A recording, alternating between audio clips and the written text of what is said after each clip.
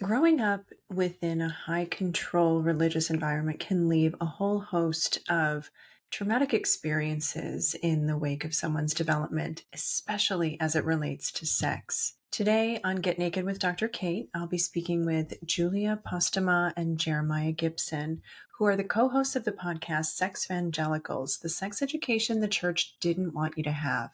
They're both Boston-based licensed psychotherapists and certified sex therapists, and they specialize in helping couples with negative religious backgrounds discover sexuality that works within their partnership. I'm so excited, Julia and Jeremiah, to have you here. It's time to get naked with Dr. Kate. I'm your host, Dr. Kate Balestrieri, a Beverly Hills-based psychologist, certified sex therapist, and the founder of Modern Intimacy, a national therapy group. So let's dive into all things sex, relationships, mental health, and answer your questions with practical solutions and real answers. Each week, I'll share insights to help you build a healthy relationship with yourself, with other people, and with your sexuality. It's time to start thriving authentically. So let's get naked. And if you like this podcast, hit the download button so you never miss an episode. And don't forget to leave 5 stars and a review. Hi, thanks so much for joining me today. I've been really excited to speak with you and learn more about your journey together. Can you maybe start by telling us a little bit about how you even came to be? Yeah. Well, our podcast is Sexvangelicals, the sex education that the church didn't want you to have. We are also both certified sex therapists and licensed psychotherapists. And the two of us met in Boston when we were already practicing as therapists. And we learned that we had some overlapping backgrounds in high control religious environments. And that both impacted us quite significantly as individuals in former relationships. The more that we continued to practice sex therapy and the more that our relationship developed, we realized that sadly, our stories and the impact of religious systems on our lives were not particularly unique to folks from other high control religious environments. And we wanted to be able to have opportunities outside of the therapy room to be able to talk about the relational impact of different religious systems and how we can have better, more flourishing sexuality in partnerships. Yeah. Well, let's back up even before that, right?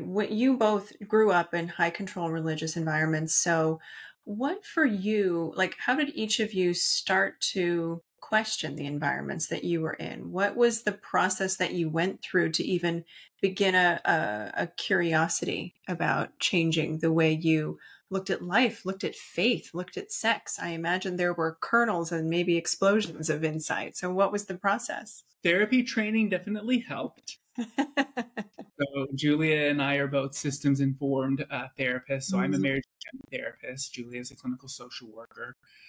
So learning more about how systems work, and for me in graduate school, really helped me question and have a completely different framework for how to see the world than I had learned in the 23 years prior to that, and primarily in religious systems. So for me, learning more about relationship dynamics, learning more about power structures, how power happens and doesn't happen in larger systems, that was a big turning point for me.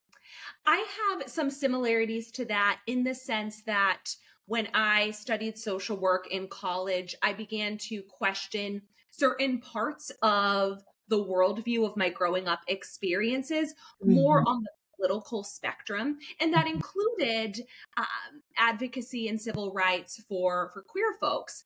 However, I thought that was the indication that I had done the work that I needed to do in unpacking negativity around sexuality. However, several years later, after getting married and getting married quite young, I became very disillusioned around everything I had learned with sexuality, with relationships, with marriage.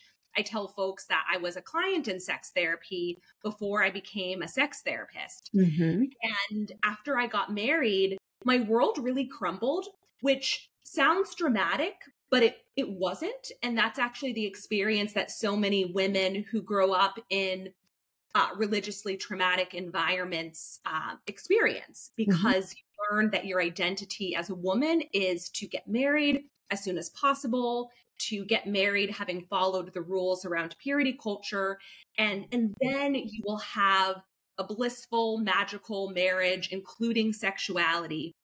When that didn't happen for me, it was far more than sexual disappointment, sexual pain, both emotional and physical, but it was the idea that my identity no longer existed.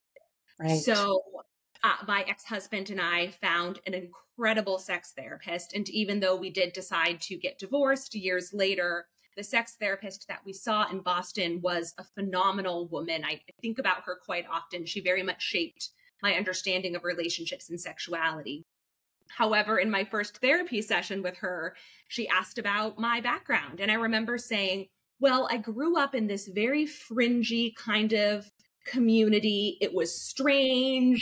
Lots of weird things happened, but I really don't think it impacted my sexuality all that much.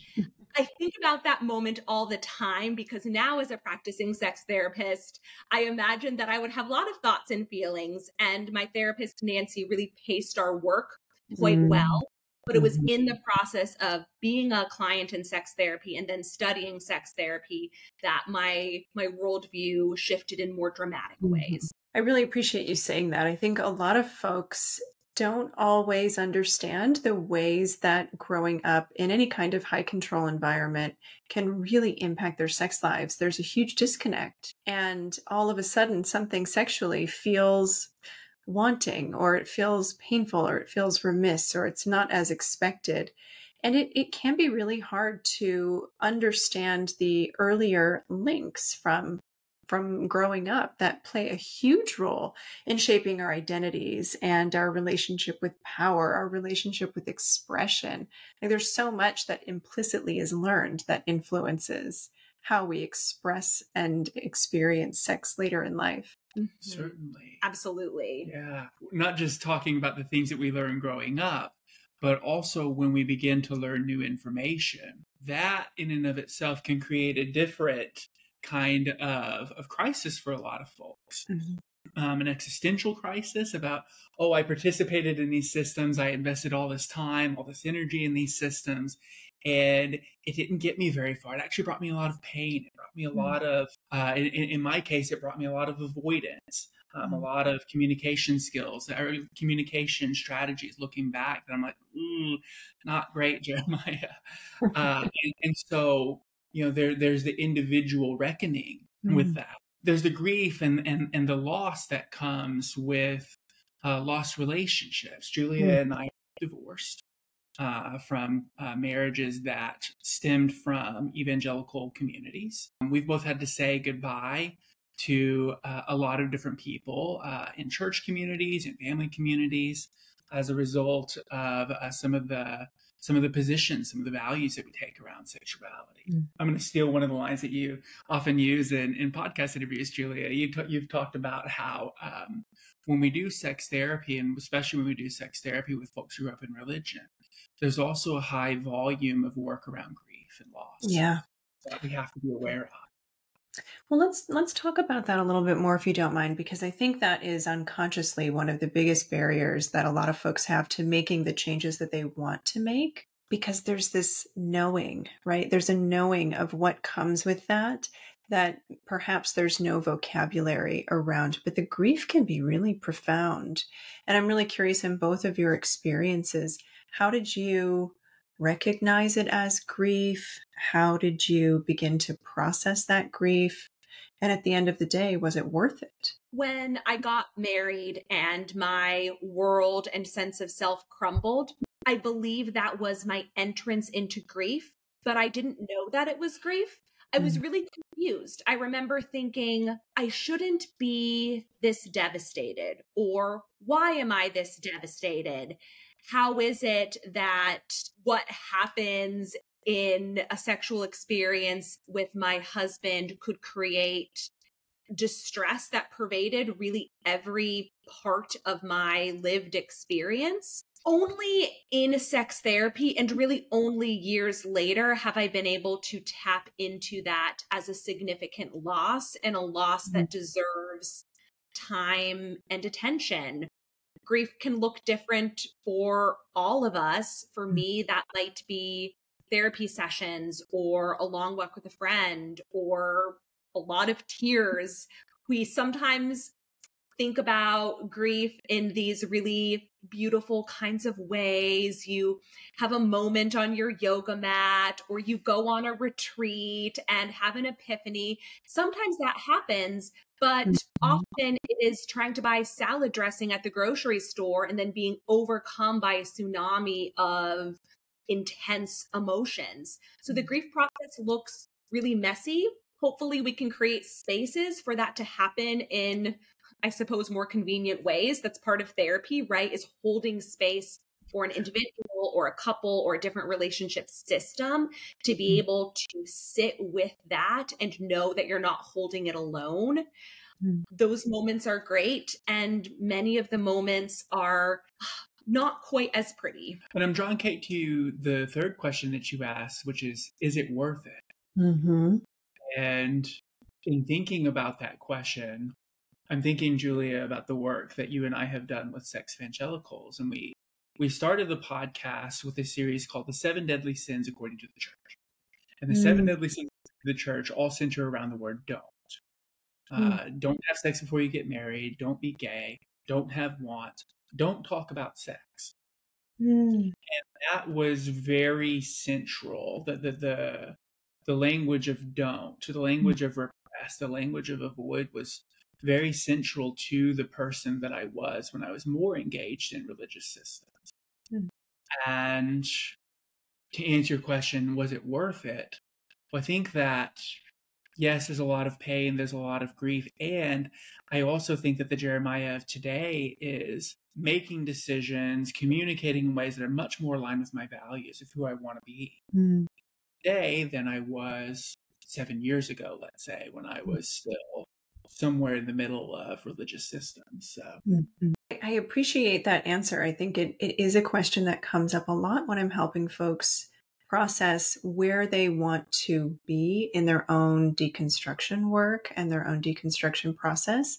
And I can say for myself, I started deconstructing when I was a teenager, growing up in a very strict Catholic family. Wasn't a good fit for me.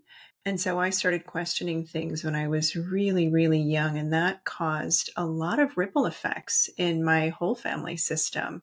So for a long time, the grieving process has felt elongated.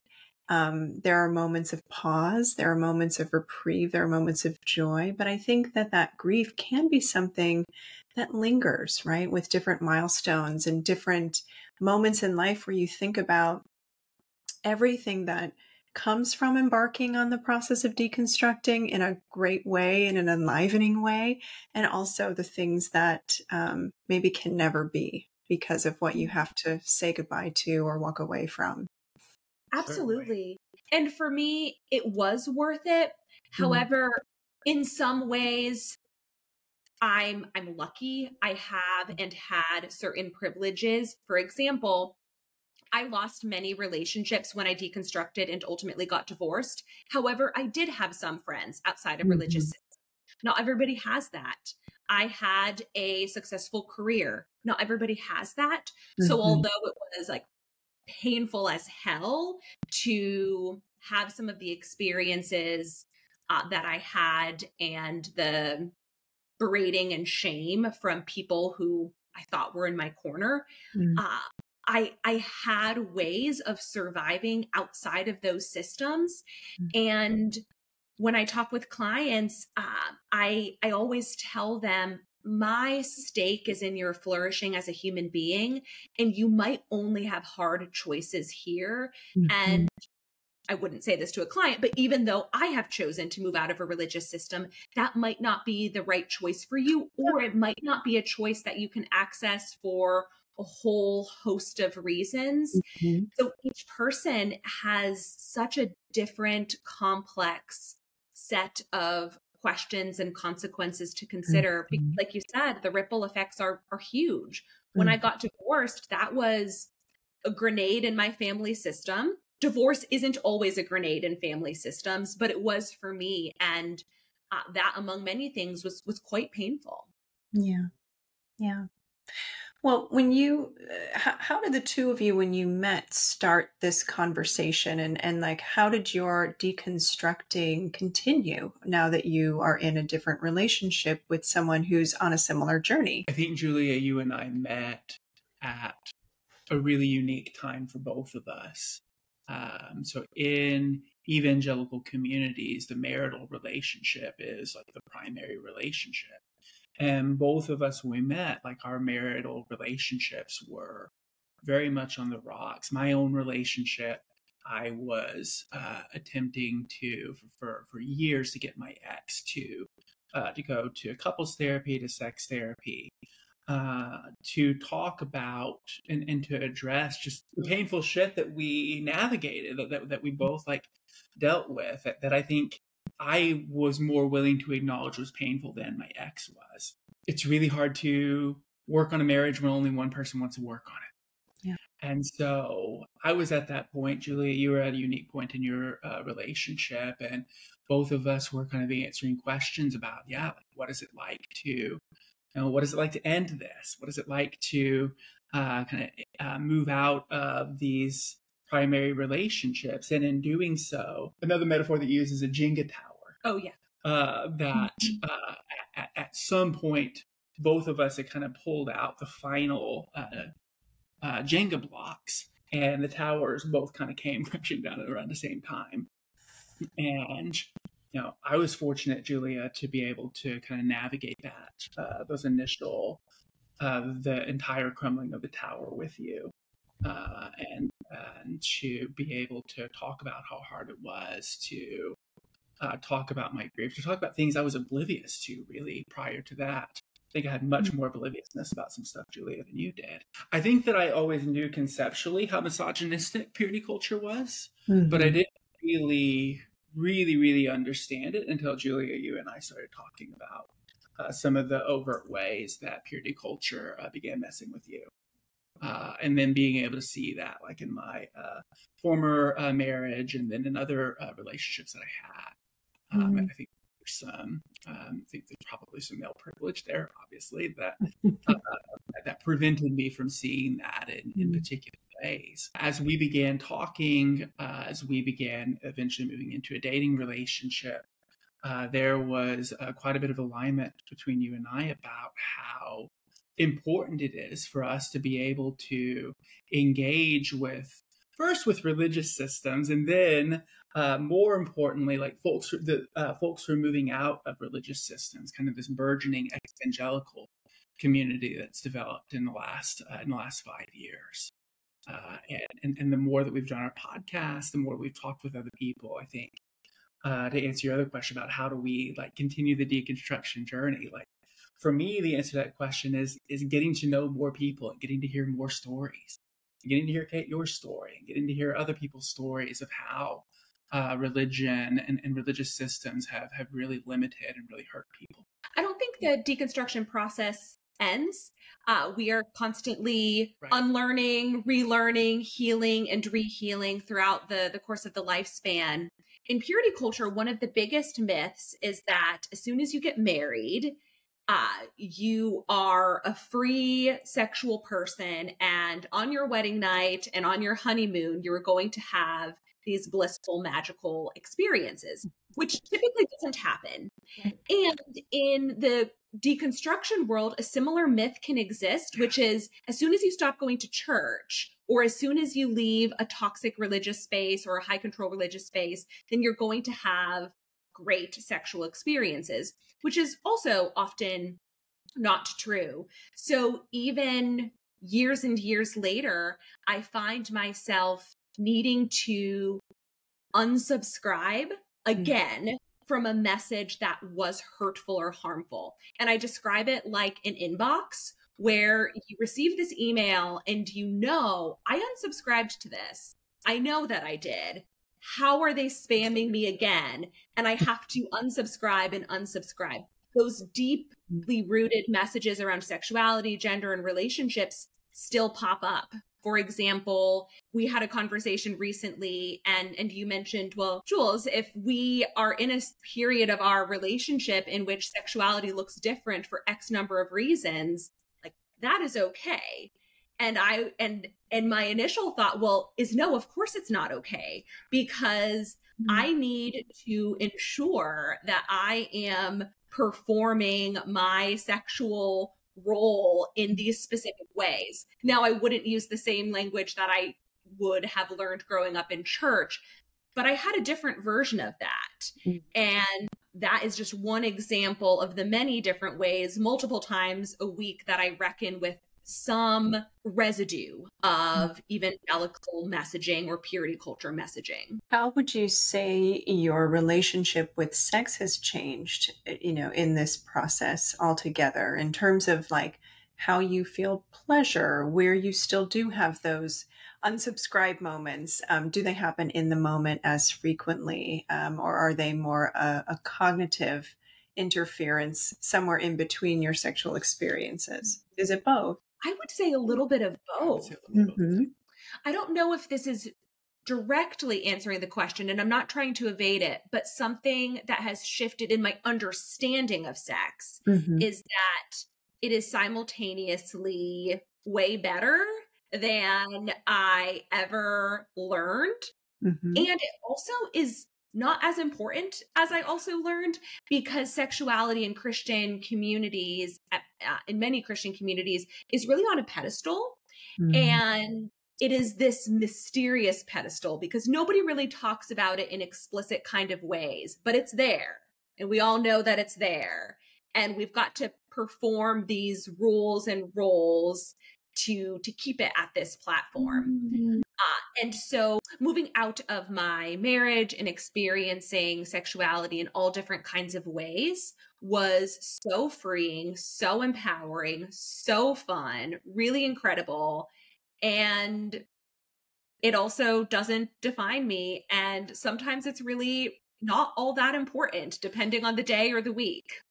I was going to answer the question a similar way, that I think I'm learning that sex is both like incredibly important as a window to all these different aspects of our lives, from the ways that we engage with ourselves to the ways that we communicate with other people, the ways that we engage with conflict, avoid conflict. And simultaneously, like not nearly as important as, for sure, as evangelical Christianity suggests. And I would also acknowledge that not nearly as important as like the larger American zeitgeist suggests as well.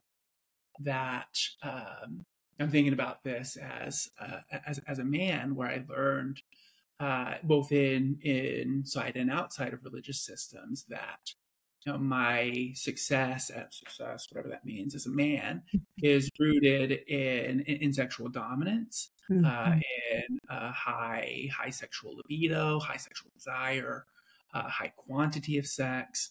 And I think that I have become more and more comfortable with the reality that A, it's not true, and B, becoming more comfortable with the fact that my sexual desire, the ways that sex gets desired for me, that it's great. It is what it is. I want to talk with you and continue to talk with you about this. But Julia, I'm fortunate to be in a relationship with you where you don't judge me for that, as long as I talk with you about what's going on for me and don't say anything like horrible, which I don't. But the third thing is thinking about this idea. Lisa Diamond's work on sexual fluidity has been really, really meaningful for me in recognizing, and not just from an orientation perspective, but just sexuality in general. My relationship with sex today is going to be different than it is this time next year. And that doesn't mean that I'm like psychologically ruined or that I need a DSM diagnosis. It just means that that stage in my life is different. And sex can be a good way to help check in to see kind of how other elements of my life are going. But how our relationship is going. But it's also not the end all be all. Right. I so appreciate both of your perspectives on that. Kind of a funny anecdote. I was running errands yesterday, and someone that I was chatting with asked me what I did for a living. And I said, oh, I'm a psychologist and a sex therapist.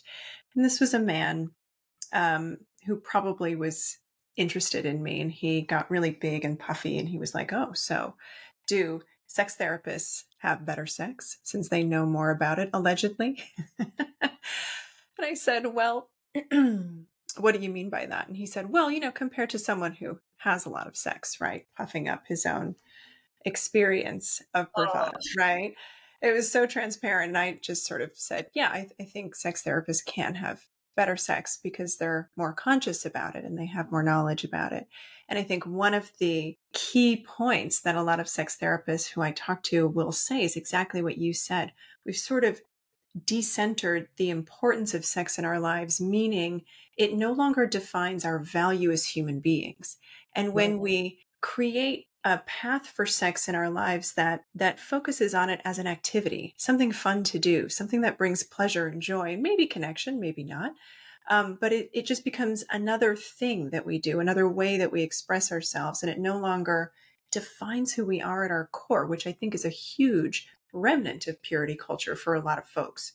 You're either having a lot of sex and therefore you're great in some way, you're powerful, it's meaningful, or you're holding back your sexuality, and that carries a lot of importance and virtue and morality. Well, I think that a lot of folks who grow up in high control environments tend to conflate their worthiness as humans to their relationship with sex. And that's one of the things that I think deconstructing really gives people the permission to do. It's just like, no, this is an enjoyable thing that has nothing to do with the quality of my character. And I think that's an important shift. I agree with that. Jeremiah and I went to the World Association for Sexual Health conference in Turkey this fall, and I went to a training about asexuality.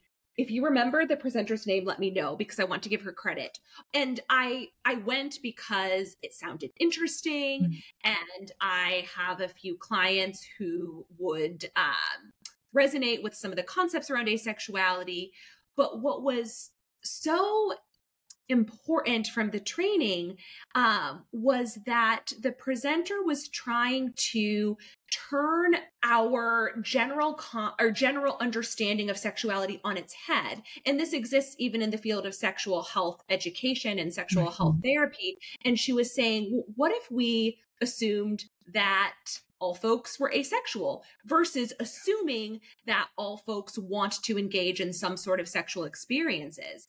And she talked about the idea of compulsory sexuality, which is the idea that people are inherently wired for sexual experiences, and those sexual experiences look a certain way. And even outside of religious spaces, there can be a lot of pressure to having certain kinds of sex at certain kinds of frequency. And so I didn't expect the training to be so relevant to any person. And that was another way for me to wonder, okay, what have I sometimes missed as a sex therapist? And what would it be like if we were all able to not have assumptions about what sexuality looks like in any relationship? It's freeing, it's liberating, and it's also creative to think about it that way. Because when we start from that blank slate place of not having assumptions or not having a prescription, then I think it really gives folks this beautiful ability to build something that feels really meaningful and pleasurable in a way that aligns with however important they want it to be. Right. You can breathe a sigh of relief. I had a couple that emailed me a thank you note earlier this morning. I'd been working with them for about a year. So probably context and trying to like redefine what their relationship was. And they met early 20s in Arizona. Not religious people, but Arizona is a conservative state. So very interested in that. And as their relationship evolved, realized, I don't know that like the pressures around what we've been told our relationship should be. I don't know that it really works for us. And we had some hard sessions, but they emailed me and said, hey, we just wanted to thank you. We found something that's really meaningful for us. We have breakfast every Saturday. And then we kind of go our separate ways, and it's really, really meaningful and beautiful for us. And then we go do the rest of our day. Like that they figured out like what the purpose of their relationship is at that particular moment of time. And maybe 5 years from now it changes, maybe it doesn't.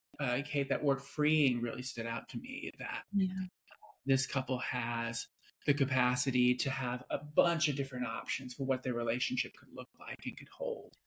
And through wrestling, through learning effective negotiation skills, differentiation skills, they were able to land on something that works for them. I understand that you are writing a book together about deconstruction. Is that right?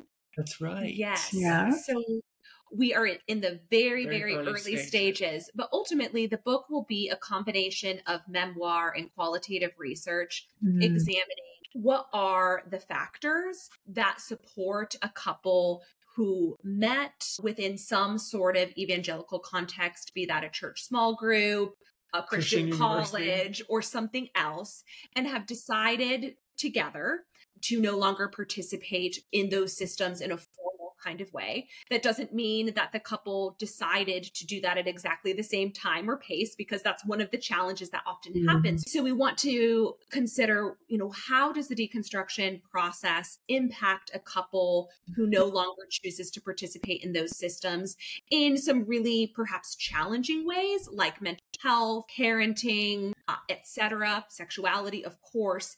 And then what are the factors that support the couple to be able to thrive when often that means the couple has to redefine the relationship. They have to start over, because when a certain version of Christianity that highlights performance around gender lines is no longer present, then the couple has to figure out, well, what does this relationship mean? What is its purpose? And how are we going to create a new way of being together?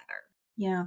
I think one of the challenges for couples in that situation can also be redefining the non-sexual parts of their relationship also, because in high control religion groups, there's such an emphasis on authority and leadership and power being placed with a male partner. And so when couples begin the deconstruction, they're often faced not only with reevaluating how they do things sexually together and what they want, but how are they going to negotiate, and how do they move beyond this place of one person having the default say in what goes, the tiebreaker say. And that's a really hard thing, I think, for some couples to wrestle and navigate, because it really shakes the foundation of how they view themselves in this partnership. In my experience working with couples, this is a space where there are a lot of unconscious, internalized messages around how to be in love or in partnership. And I wonder if the two of you can maybe speak a little bit to whether or not that was present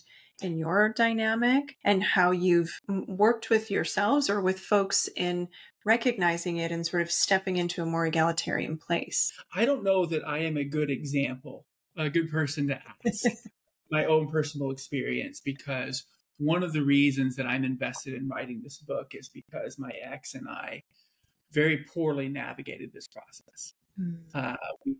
I had gotten fired from a church a couple months later, or probably 6 months later. She had disclosed an affair. I disclosed an affair.